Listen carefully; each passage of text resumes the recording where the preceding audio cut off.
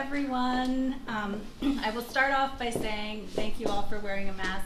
I may stop to cough. That is not COVID. That's just the way my voice box works these days. So have a little gravelly voice, but I will try to project enough and go slowly enough that everyone can hear me. As Sarah said, my name is Jenne Cairns. I'm really happy to be here today with you at the Hancock Historical Museum or on your computer screen. Hi, Zoomers.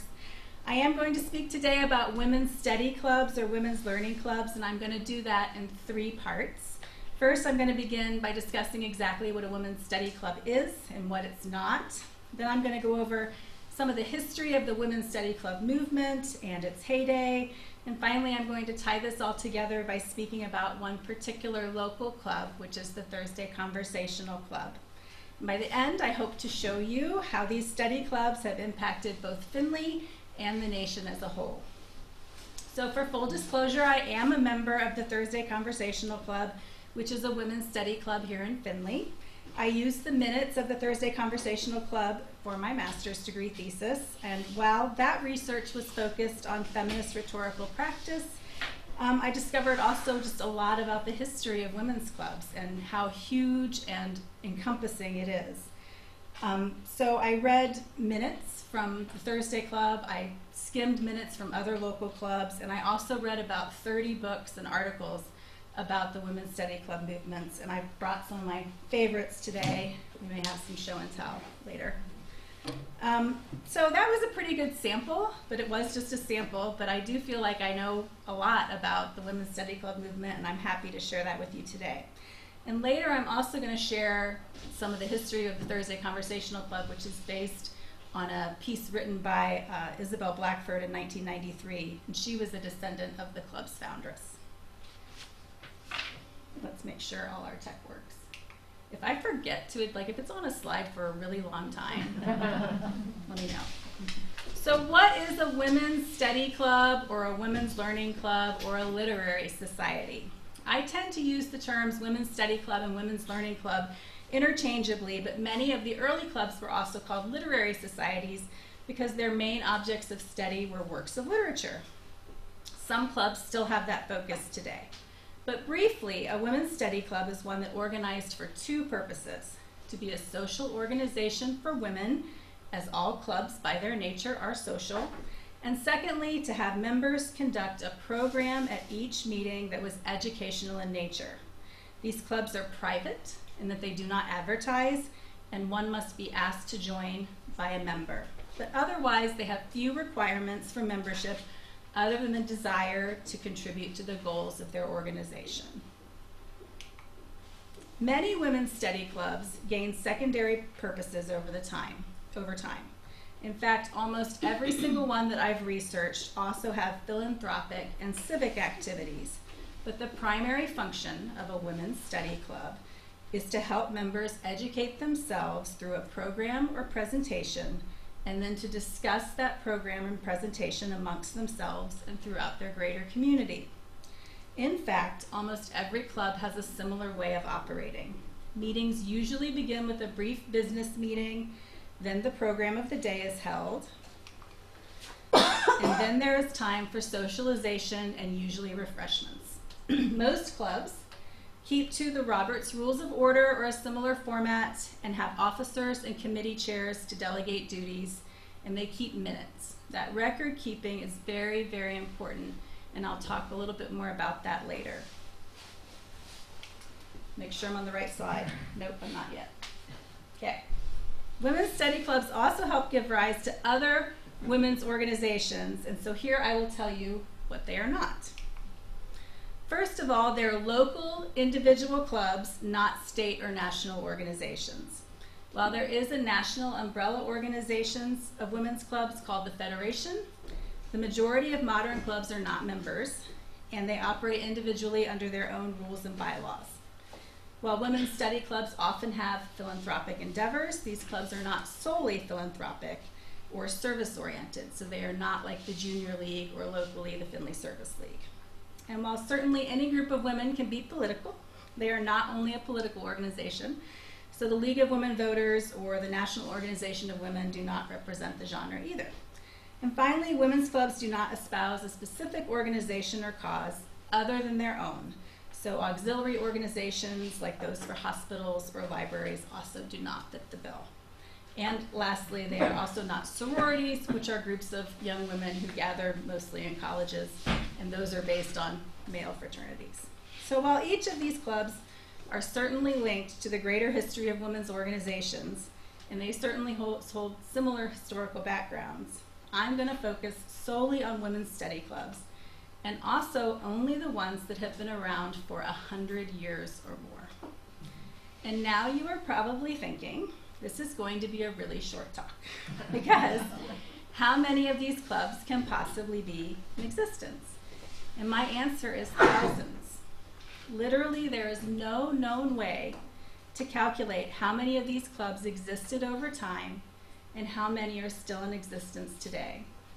Just here in Findlay, Ohio, I personally know people who are members of the Thursday Club, of Coterie, of Meridian, and of Arts and Letters, which all have 100-year or more histories and are all still active today. And if you know another club in the area that fits my description, I would love to talk to you. Shakespeare! But Shakespeare is not just women, is it? Yes. It is Shakespeare Club. I was misinformed. Thank you. You're welcome. That's 5.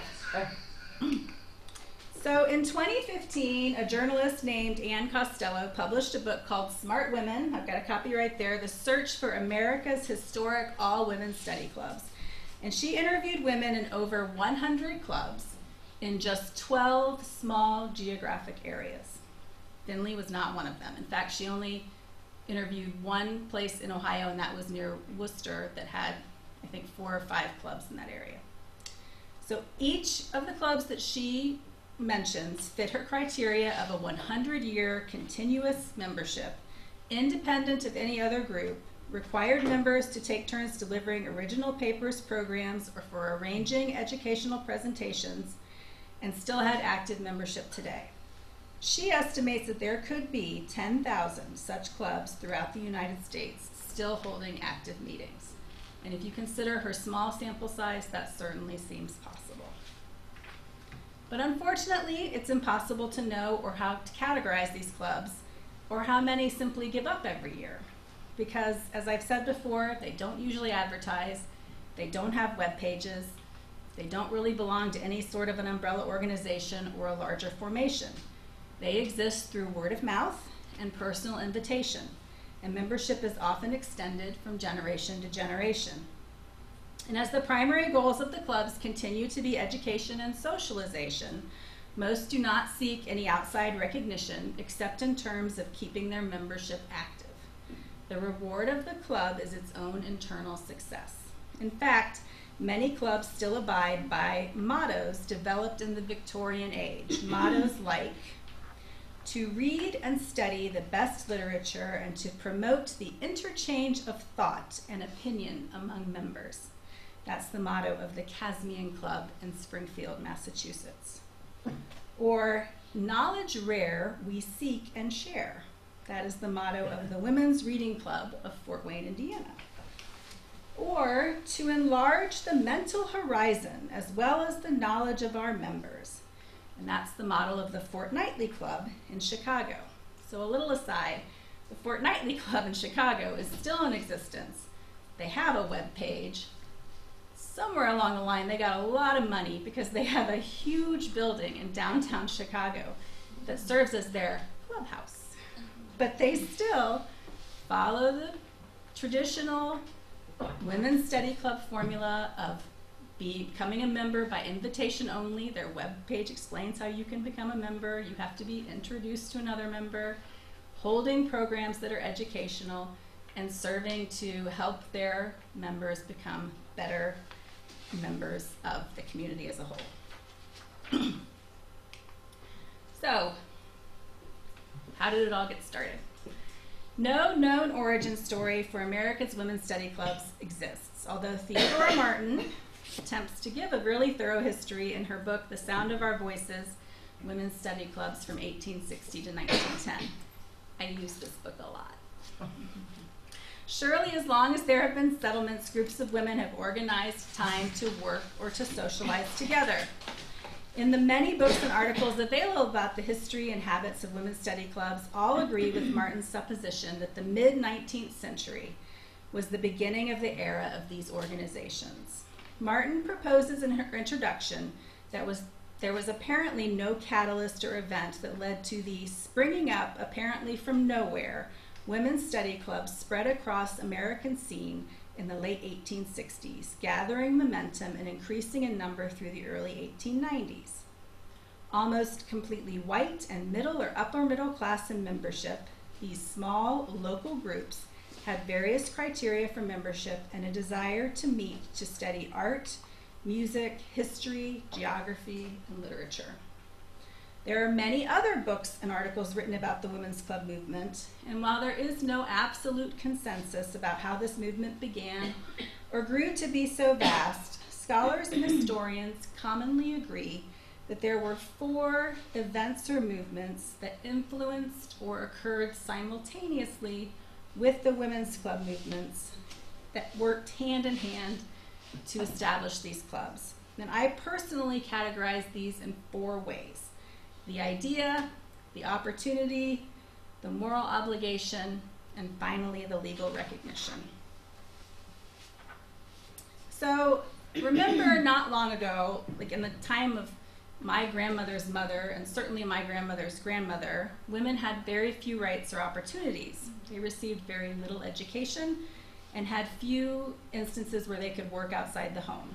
And in fact, women were rarely encouraged to even think of things that existed outside of the home. But gradually, mostly between the 1860s and the 1890s, but continuing even until the 1960s, women's study clubs grew, and so did the greater purview of women in general.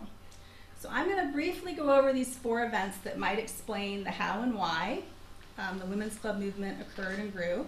And please understand that I'm really just glancing over very important historic events, and I'm narrowing the focus to how they pertain to my topic, but here goes. Concept 1 is the idea. The Seneca Falls Convention of 1848 was the very first ever women's convention. It was advertised as a convention to discuss the social, civil, and religious condition and rights of women. One of the primary goals of this convention was to discuss suffrage for women, but that took, another 70 years. But the real consequence of the Seneca Falls Convention was that it gave women the idea that they could gather in groups for a common purpose. This was a really new and interesting idea in a time where women rarely left their home sphere. Next, I have the opportunity. This is Clara Barton, who founded the American Red Cross. The opportunity came with the abolitionist movement and the Civil War. So once women had the idea that they could organize and speak on their own behalf, someone else had the idea that maybe women could organize and speak on behalf of others. And thus, women became a big part of the abolitionist movement to abolish slavery. And as an aside, the abolitionist movement is really the very first place in time where women spoke in public, especially to audiences that had both men and women. Lots of books written about that too. And certainly I think that helped spark the advent of women's clubs. And then when the Civil War broke out, women suddenly had opportunities due to necessity, the necessity to organize hospitals and organize supplies, and even do the work of daily life in the absence of male soldiers who had gone to war. These gave women the opportunity to go beyond the traditional roles assigned to them. It's no surprise that so many of the women's study clubs started in the decade following the Civil War. So speaking of traditional roles, the cult of domesticity and true womanhood, another great topic with many books written about it, was the main school of thought about the role of women throughout the 1800s. The idea was that women were the defender of the hearth and home. They should have no ambitions other than family and their traditional roles. But in the late 1800s, there was a shift toward women being also the defenders of morals. And the temperance movement, which aimed at ridding the country of the scourge of alcohol, provided another venue for women to gather and organize while still maintaining their roles as a lady. And thus it provided moral grounds for women to gather for a purpose. And finally, the legal rights. By the late 1800s and the early 1900s, women had pretty much decided that they could just learn and organize and plan and speak just as effectively as men. And the success of the suffrage movement, this week was the first time, or was a 100-year anniversary of the first time women could vote in a presidential election, so not that long ago. But the success of that movement showed again how women began to obtain those legal rights to vote, educate, and employ themselves. So each of these events are, of course, all massive and worthy of their own study, but I wanted you to see how they all each contributed to or became a part of the Women's Study Club movement, or how the Women's Study Club movement opened the door for these events to occur. So prior to the Civil War, almost every women's organization was either an auxiliary of a men's organization or a religious aid society. But in 1868, a woman named Jane Crowley, there's Jane, started a club named Cirrhosis in New York City, and it became the blueprint for women's study clubs to follow all across the country, which they did somehow almost simultaneously. Within a year, there were dozens of similar clubs in the northeastern United States. Women's study clubs, all designed with the goal of learning, began to spring up across the mid-Atlantic states, the Midwest, the South during Reconstruction, and as the citizens of the United States moved westward, the women's study clubs moved westward with them. Julia Ward Howe, who is the author of the Battle Hymn of the Republic, was also the founder of the New England Women's Club, and she traveled all over the country, encouraging women to form their own independent study clubs. So other than personal visits, the women's club movement was spread in the 19th century version of social media. Essentially, it's the theory of social circulation, which I printed here. The overlapping social circles in which women travel, live, and work are carried on or modified from one generation to the next and can lead to change rhetorical practices. But basically what it means is that women talked to each other. A member of one club told her friend, who wrote to her sister, who asked her neighbor to help her start a club. Or a group of women started a club about literature, and then part of that group broke off to start a different club that's focused on art. Individual clubs organized officially and kept detailed records of their articles of agreement, their bylaws, and their meeting minutes, all of which helped keep the movement moving forward as clubs shared their own materials with other clubs. Many 21st century clubs today are still running on just moderately updated bylaws that were written in the Victorian era. Another interesting facet of the proliferation of women's study clubs are the fact that the clubs grew more numerous rather than simply attracting more members. As these clubs were focused on programs designed by and given for their own members, the space in which they met was most frequently a member's home. This limited the membership to the amount that could comfortably be accommodated within a home, and most women's study clubs had membership limits of 20 to 25 people. And new members were sought only if there was an opening due to moving, death, or the odd resignation. And as another aside, I found this very interesting. There was also a trend around the turn of the 20th century where clubs held their membership firm even after the members began to pass away. One such club, which was just called the Bee in Cambridge, Massachusetts, it was formed, I think, 1865, and it had only 9 living members left in 1900. And this book has a beautiful picture that I could not take another picture of the 9 living members of the Bee in 1900. And it says in their minutes, "No effort is made to increase membership, the club having arrived at that condition of acquaintance where it seems like a family and hesitate at taking in strangers." So I just thought that was precious. So membership in these women's study clubs was almost always exclusively white and Protestant, although there were also some notations of African American women starting their own clubs in the segregated South near the turn of the 20th century. Clubs started out with mostly married women whose children were primarily out of the house, and then often incorporated the adult daughters of those women.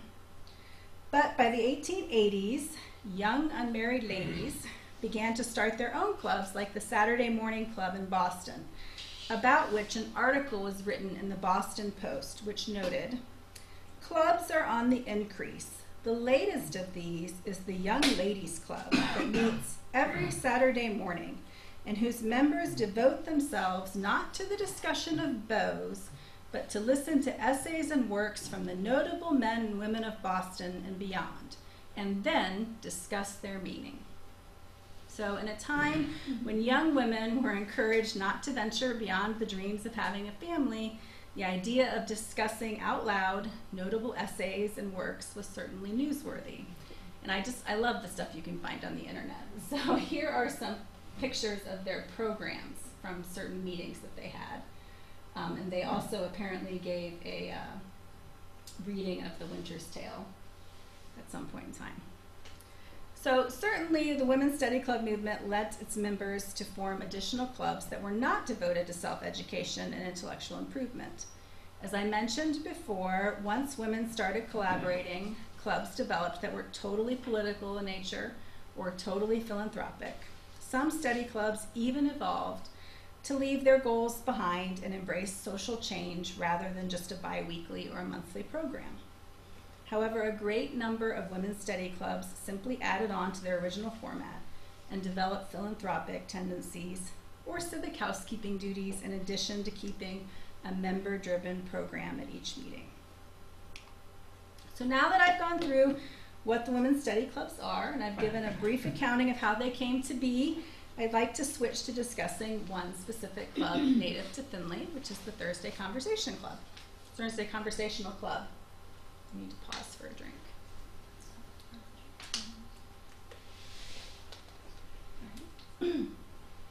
What is the Thursday Conversational Club? It's one of the many women's study clubs or women's learning clubs which originated in the second half of the 19th century all across the United States. Formed during the Gilded Age, just before the start of the 20th century, the Thursday Conversational Club and others that started in Findlay reflected the economic prosperity of the era and the community. Simply put, young women had the money to have time on their hands and few formalized opportunities to be educated past grammar school. Thus, women in these clubs focused on self-education through their organized readings, papers, and programs. As I mentioned before, several clubs still exist in Findlay today. And most importantly, however, these clubs organized in a formal way that included the documentation of their activities, both in researching, writing, and creating their programs, but also in the format of meeting minutes. These minutes form the basis of the club's history, and the historical volumes for the Thursday Conversational Club are housed here at the Hancock Historical Museum. Current books are kept with current club members. The Thursday Conversational Club was organized in 1893 by Miss Florence Blackford with 15 original members, though the number quickly grew to 23 young single women. Miss Blackford's goal was for young women to have interests in the world around them, not just the search for a husband. According to the Articles of Agreement, members must be single ladies. Meetings were to be held bi-weekly from 2 until 4:30 p.m. Annual dues were set at 50 cents per year. Tardiness was fined with 5 cents. Absence barring excuse was fined with 10 cents. And the failure to perform a scheduled program would cost the member an entire $1. And I hope I have a dime because I don't think I'm going to make it to my meeting later this week. Later tonight. Meetings were originally scheduled for Mondays, but several members had a conflict with another local women's study club, which is unnamed in the minutes. Literally, the name is crossed out. So I don't know if they didn't want to name the competition or what. And I held this thing up to the light to try to figure it out. I couldn't read it. But by 1896, Thursday was the set date, and the name of the club officially became the Thursday Conversational Club. Each club meeting was held in a member's home and consisted of the presentation of a program or paper, followed by social discussion time and refreshments. While the club now only meets once a month, this formula is still in place today. The educational focus is obvious in the club's history. In the beginning, members were responsible for planning a paper and presenting it to the membership and then leading the discussion after. Some of the topics in the first few years of the club included comparison between the Gothic and Byzantine architecture, art during the reign of Charlemagne, and major English authors. I'm going to whip one of those up for next week. While the programs gradually grew less intense, they remained a way for club members to learn about history, art, science, and trends outside of Findlay, Ohio. So consider this snippet from the minutes of a meeting in 1922. At this time, Mrs. O'Brien presented Mrs. Carpenter, who read the paper of the afternoon on the radio telephone. This very up-to-date subject was of keenest interest to everyone, and the paper was listened to with intense pleasure. There are new developments every day, and Mrs. Carpenter presented in her paper the newest and most interesting of these. Sometimes the program consisted of a dramatic reading, as noted in 1933. They read from the play Déclassé by Joe Atkins and played by Ethel Barrymore. The reading was listened to with great enjoyment, and afterward a lively discussion of the play followed. Or here is something from 1953, where members themselves became works of art. The meeting was then turned over to Mrs. Arnold, who read a most interesting paper on the life and work of Edgar Degas. Throughout the reading of the paper, live tableaux depicting the artist's paintings were shown. At the conclusion of this delightful program, tea was served, with Mrs. Child and Mrs. Elsie pouring. Can't you just see women posing like a Degas painting in the ballerinas? I love it. As time passed, the programs evolved to have speakers and experts from outside the club to share information about topics from antique clocks to interior decorating to architecture and even slideshows of pictures from people's trips to Europe and Asia. And musical programs, be they vocal, instrumental, or both, were consistently a favorite of the club over the years, with both club members and community members providing the program. More recently, the club has adjusted from the traditional home setting to having meetings held in community locations. Just in my short time in the Thursday Conversational Club, we've visited First Presbyterian Church, the Hancock County Courthouse, the Marathon Center for the Performing Arts, Can-Do Studio, the University of Findlay, the Hancock Historical Museum, and many other locations around town to learn about Findlay's history and future. The program component is a key feature of a women's study club like the Thursday Conversational Club. However, even in the beginning, it wasn't all papers and programs. Socialization has always been a big part of Thursday Club and other women's study clubs. In addition to an educational program and discussion at the regular meetings, the Thursday Conversational Club began to host social events. For example, the club hosted the Fort Wayne Orchestra at the Marvin Opera House in 1896, charging a small fee for the public to attend. Other social activities noted in the minutes included an Easter party with gentlemen friends, and a June picnic outing with gentlemen friends, and a Halloween evening entertainment game of hide and seek with club members hiding and their gentlemen friends seeking. And as you can probably surmise, by 1907, a change was necessary in the Constitution that changed Article 1 from only unmarried women are eligible for membership to any woman the club sees fit to act upon is eligible for membership. Club members may have been encouraged to look beyond simply finding a husband, but those husbands were bound to be found.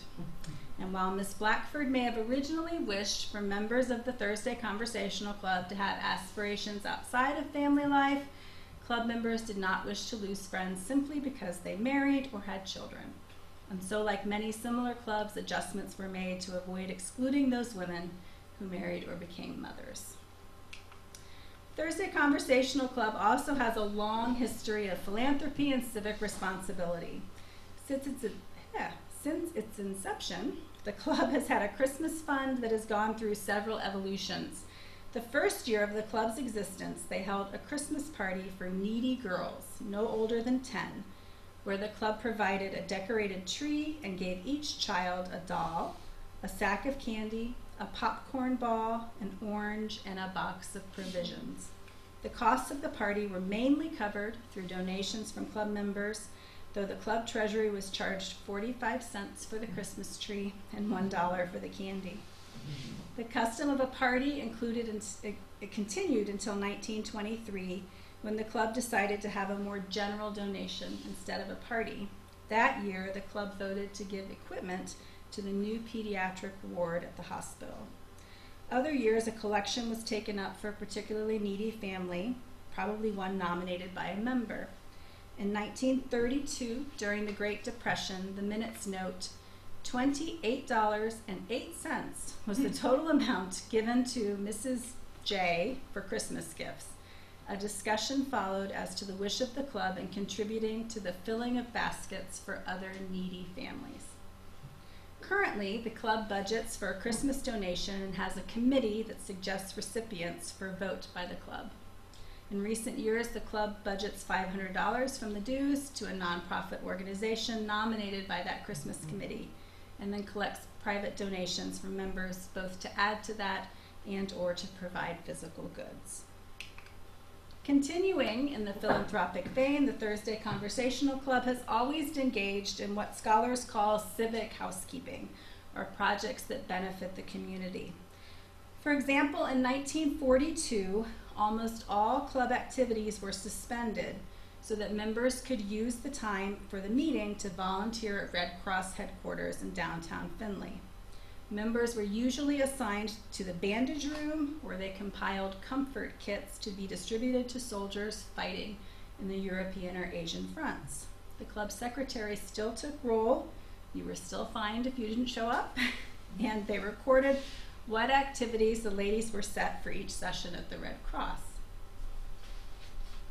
The desire of the club to support learning and study also crosses over into civic engagement, as the club donated 4 books to the YMCA library in 1987. And in 1936, they established the Florence Blackford Memorial Shelf at the recently opened Findlay Public Library, whereon a book would be donated and placed for each member of the club after she passed away. That practice was continued until the 1970s. Also, over the years, the club has contributed funds to Findlay College to help with tuition for female students, and to many other scholarship funds, especially those for young women. The minutes reflect that the Thursday Conversational Club rarely refused an opportunity to either volunteer, organize, or donate for a cause, while still maintaining a monthly educational program for its members. Of course, times change, and clubs change with it. Of interest to me, when I was researching the minutes, was how much money has changed in the 125 plus years of the club's existence. I've already mentioned the 45-cent Christmas tree and the really hefty amount of $28.08 as enough to purchase Christmas food and presents for a whole family in 1932. But there are also examples of how the club arranged its own finances. For example, in the 1982 club year, they did a lot of internal organizing. They amended the Constitution, applied for a federal tax number, and reorganized the club banking.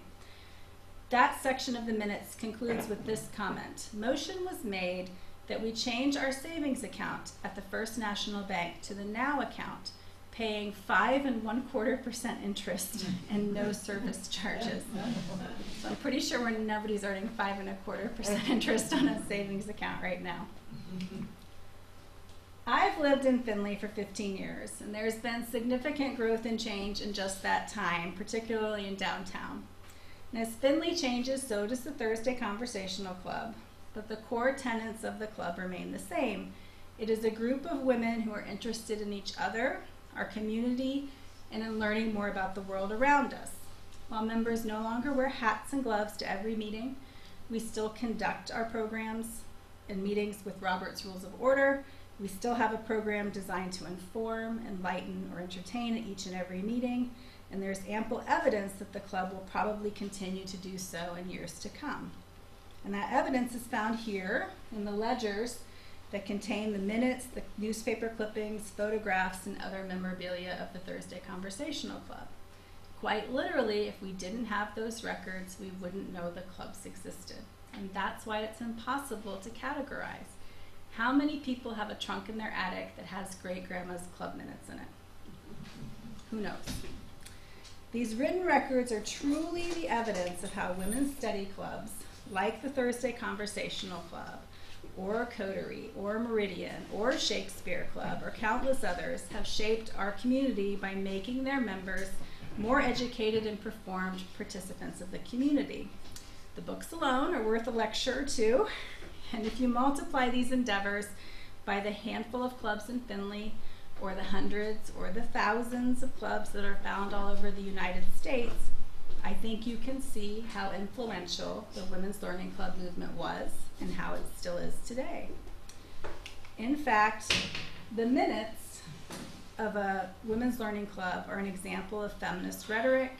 They illustrate the trends of the National Women's Club movement.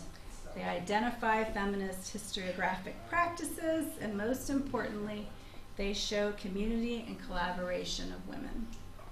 They are the records of over 100 years of women's history. And we're still going. The Thursday Conversational Club is in its 3rd century of membership, and we continue to meet on the first Thursday of the month from October through May. And that concludes my presentation, and I would be happy to answer any questions you might have.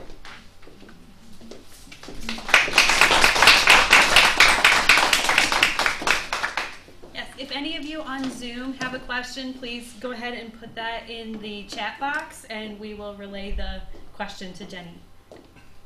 And also if anybody here has a question. Yeah, there you go.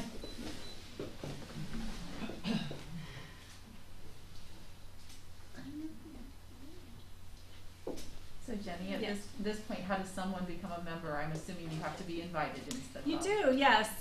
Most of the membership of the Thursday Conversational Club just comes from, we have a set membership in order to keep the meetings manageable. We have active and inactive members. So sometimes as ladies get older, or maybe they start to spend the winter in Florida or something, they go on our inactive list. And so as we have openings, basically any member can nominate somebody to become a member. Then there's a secret vote, but really there's not.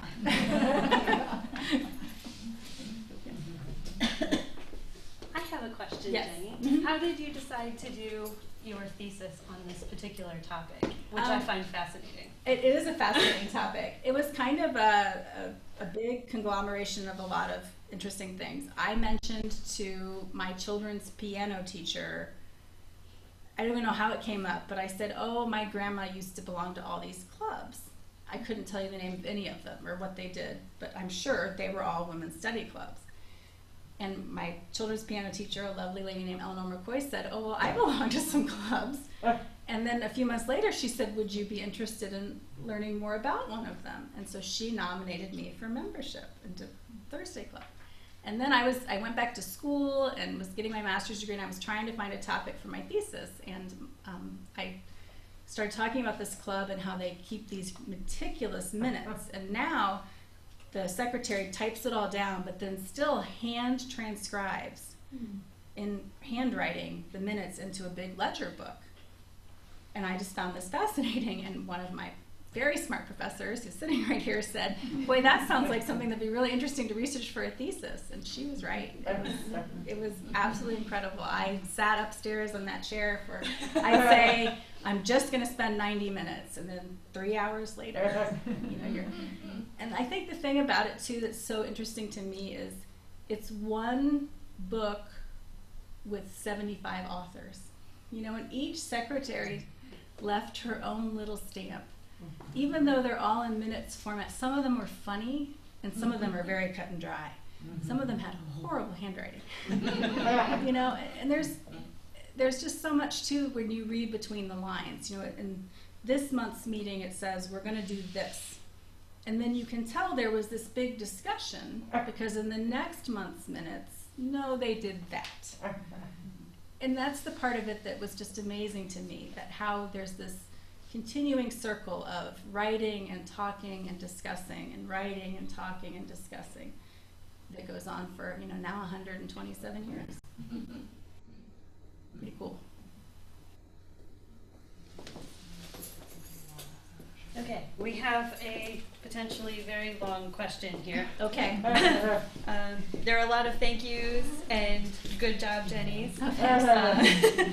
Thank you for the fascinating talk. I am finishing a biography of James Purdy, who grew up in Findlay. He wrote a novel called On Glory's Course that is based on Findlay from 1929 to 1930 and features a character based on Nell Baker. Huh. She was a charter member of the Symposium and the Thursday Conversational Club. Have you encountered her name or that of the teacher Mildred Deach, who encouraged James Purdy?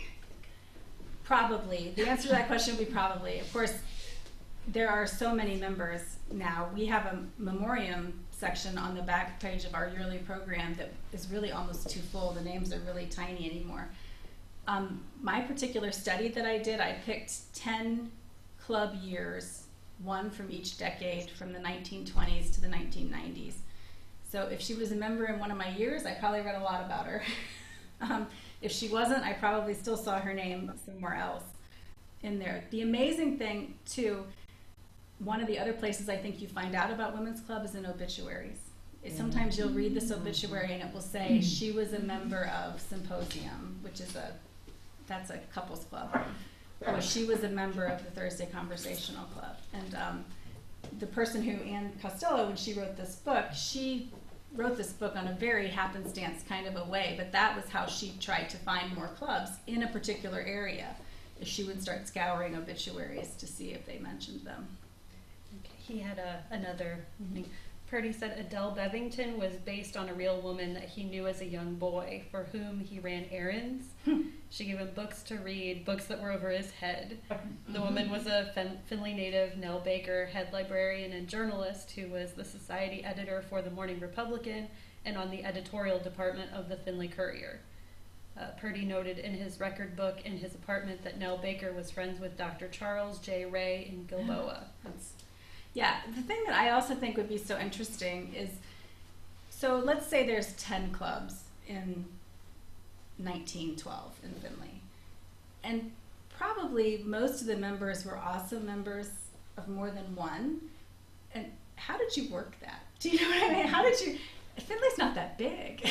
You know, how would you say, well, you know, Jenne and I are in this club and we're also in this club with this person, but we don't want this person to be in our third club. You know, I mean, the social negotiation. I haven't. I'm in a lot of clubs, but I haven't run into. Yeah, I mean, I don't think it would be as common now for that to happen. But I think, you know, back in the day when this is what they had to do. I mean, a lot of these ladies' schedules were based on these club meetings. But I mean, a lot of those ladies, I know they're in 2 or 3 other clubs. So I think maybe now, if you're in one club, then you invite somebody to be in another club. Yes. Yeah, I think that's true now. And that's, I think, why there are so many. For sure. Okay, there was another question. I'm going to try and do this from memory, but basically, how does the club pay for we pay speakers and different things like that? We have dues. It was $20, I think, for a really long time per year, and then we doubled it because one of the big things that we try to do every year is a guest day luncheon where you can bring guests in the spring who might be interested in the club, or we try to have a bigger speaker at that meeting. Sometimes we might have to pay an honorarium. So we have dues that cover everything, and we have a treasurer who balances our books. And I think that's pretty common. Hey, I actually got the gist of that one entirely. I wanted to make sure I didn't leave out anything. Would you be able to discuss issues of class in relation to the Thursday Conversational Club and other Findlay clubs? Sure. Well, as I mentioned, really, I think even though a lot of them started in the 1860s, the 1890s was another big period. And the 1890s in the United States, you know, was called the Gilded Age for a reason. It was a time of great socioeconomic wealth, and really one of the first times where there was this kind of upper middle class of women who didn't have a lot of stuff to do. They didn't necessarily, they had, you know, housekeepers who took care of their homes, and so they had free time. And I think that's why a lot of the clubs were established. And certainly, even today, to be the member of the club, you have to have time on a Thursday afternoon. Either you have to not have a job, or you have to have a job that is willing to let you be off to attend a club meeting. So yes, class is a very big indicator of the women's study club movement. Now, that being said, there are elements of the women's study clubs movement, particularly for African American women, particularly for immigrant women. You know, Boston had a whole section of clubs that were just Irish, and most of those women tended to be working women, and therefore they met in the evenings. I don't know much else about that. I just read an aside about that. And as we move forward in time, where more women do work outside the home, a lot of clubs do switch things to weekends or to evenings, or they make their meetings quarterly instead of bi-weekly or instead of monthly. But certainly the luxury of being a part of a social learning club is that you have the time to do it. I don't believe we had any more questions in the chat. Yes, yeah. But I was wondering, in your research, did you come across any men's clubs? Well, yeah, she says in your research, did you come across any men's clubs? For sure. I mean, really, that was, I think, the Jane Crowley, who founded Cirrhosis because she was real annoyed that the Dickens Club in New York City had a speaker and wouldn't let her go. That was her basis for founding Cirrhosis. Well, she said, fine, we'll have our own club and we'll have our own speakers. So yes, and of course Robert's Rules of Orders were developed for men's clubs to run, and then the women's clubs adopted them. So there's a lot. Thank you. any other questions? Thank you. Thank you so much. Well, thank you, Jenne.